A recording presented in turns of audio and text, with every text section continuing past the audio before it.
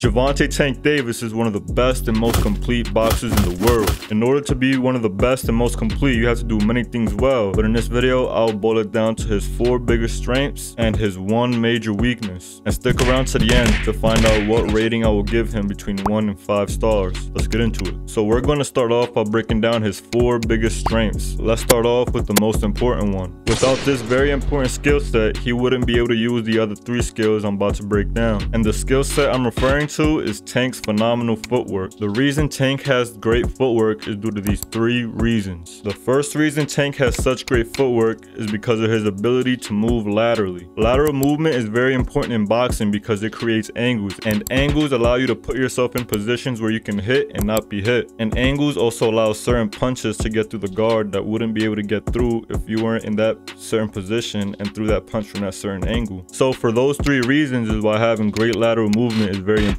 The next reason Tank has great footwork is because of his ability to get outside foot positioning in open stance fights. What I mean by this is since Tank leads with his right hand and right foot, which is called a southpaw stance, when he comes across a fighter who fights in the orthodox stance, meaning they lead with their left hand and left foot in front, this creates what's called an open stance fight. And in an open stance fight, it is very important to obtain outside foot positioning because that outside foot positioning directly lines your opponent's face with your power hand, and if the power hand in your opponent's face is directly in line, that means it's easier to land. So this is why it's important to have outside foot positioning in an open stance fight. And the third and final reason Tank has great footwork is because of his frequent use of pivots. I like to define the pivot as a movement that is done by turning your body and feet, which then changes your body positioning and direction. This is a very important move to be good at in boxing. This movement is a primarily defensive movement, but can also be used to create offense simultaneously because it is great at getting you out of harm's way and creating new angles, which can be used to escape and reset from a bad exchange, or you can use the new angles to initiate offense. So for these 3 reasons is why I say Tank has very good footwork, but he's arguably even better at this next skill set I'm about to break down. The next strength of Tank Davis is his lead hand dominance. I like to define lead hand dominance as a fighter's ability to control space or control his opponent, and most importantly, using his lead hand to defend incoming attacks while also simultaneously setting up his own attacks. That is what I call lead hand dominance, and Tank Davis is very good at this. The biggest reason I say Tank has very good lead hand dominance is because of his phenomenal use of probes. I like to define probes as throwing somewhat of a soft punch,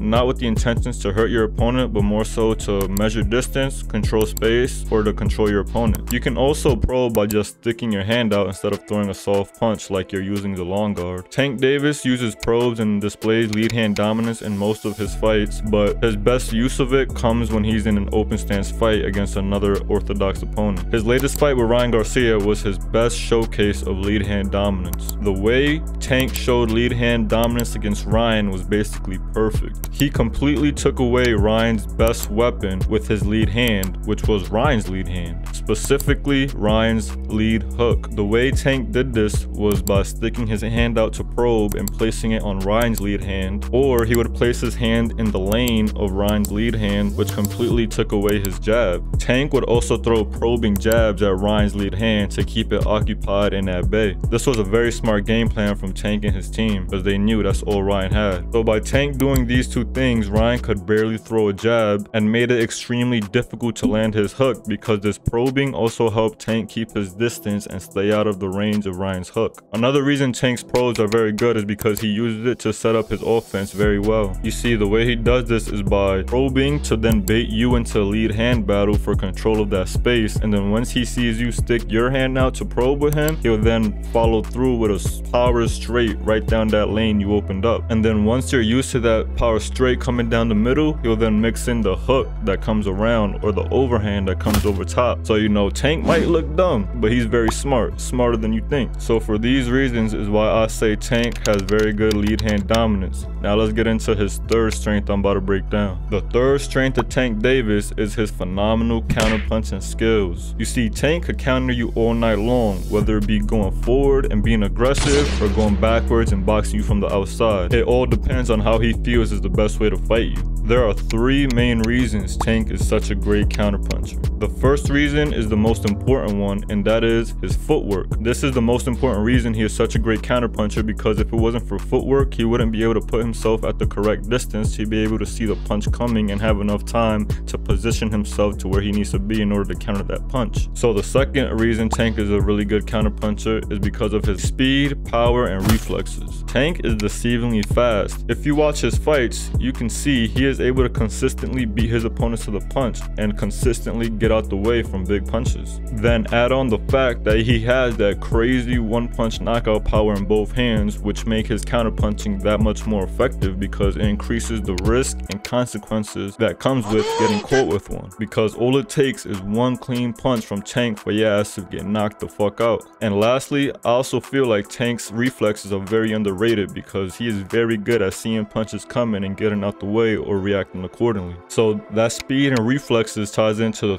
third reason he is such a great counterpuncher, and that is because of his defense. You see, in order to be a great counterpuncher, you have to have good defense, because in order to counterpunch, you first have to make the punch miss, and that has to do with defense. And Tank has very underrated defense. It seems like all that time with Floyd has paid off because he has developed his defense very well over the years. The first reason Tank has such great defense is because of something I went over multiple times already, which is his footwork. In boxing, your feet are your first line of defense, so it's important to have great footwork in order to have great defense. The second reason he has good defense and is such a good counterpuncher is because of his head movement. Tank has very good head movement because he uses all the angles and slots of head movement, which help him tremendously when defending and counterpunching, because he can choose from different positions he can put himself in, and it also allows him to choose from different counterpunching options compared to if he only used like one or two forms of head movement, then he only would have one or two forms of counterpunches to use. But since he uses the whole variety of head movement, he has the whole variety of counterpunches. The last reason I'll say Tank has very good defense is because of his ability to utilize different guards effectively.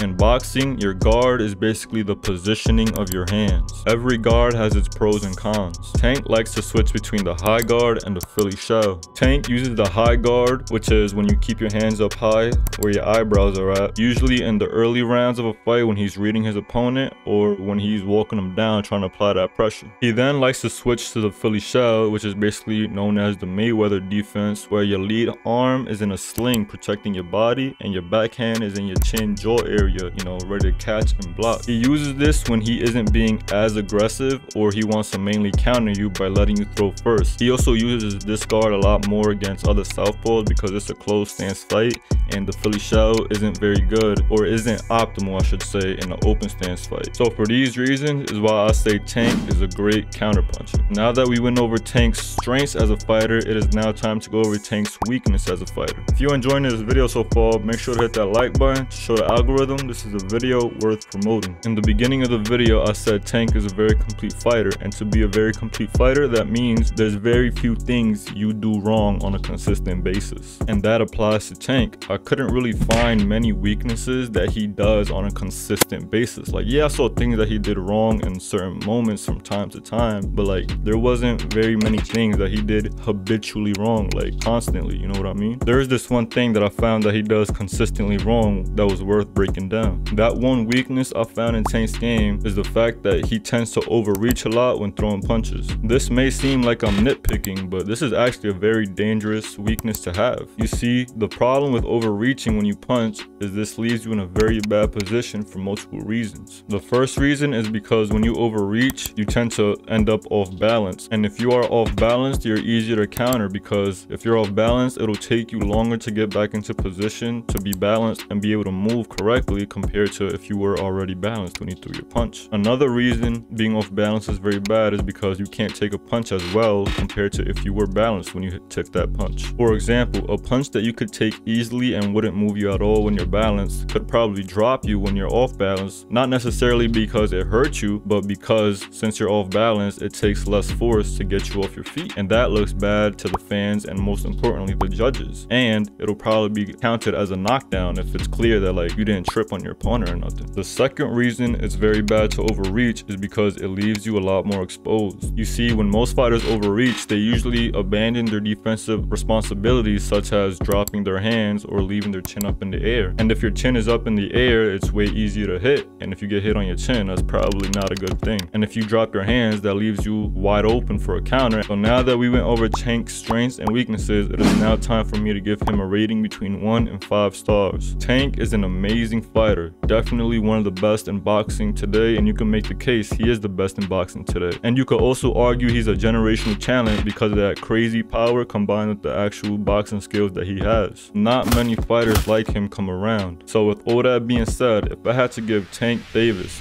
a rating between 1 and 5 stars, I'd give Tank a 5-star rating. Let me know if I'm bugging in the comments. Let me know if you would rate him differently. The reason I give Tank a 5-star rating is because he is the complete package. He could do it all. And this is exactly what I look for to give a fighter a 5-star rating. You have to be the complete package. That's what being a 5-star means. You see, Tank could box you, he could brawl with you, he could counterpunch you, he has great defense, he has great IQ, he has speed, he has power. He's the complete package. He can truly do it all. And on top of that, I can only find one habitual weakness that he has, which is overreaching. If you know of any weaknesses Tank Davis has that he does on a consistent basis, let me know in the comments, because maybe I just suck at breaking down fighters. So yeah, Tank is a 5-star in my eyes. Many people believe he is the best in the very stacked 135 division, which includes Devin Haney and Shakur Stevenson. I've made breakdowns on them already. They're right here if you're interested in watching one of them.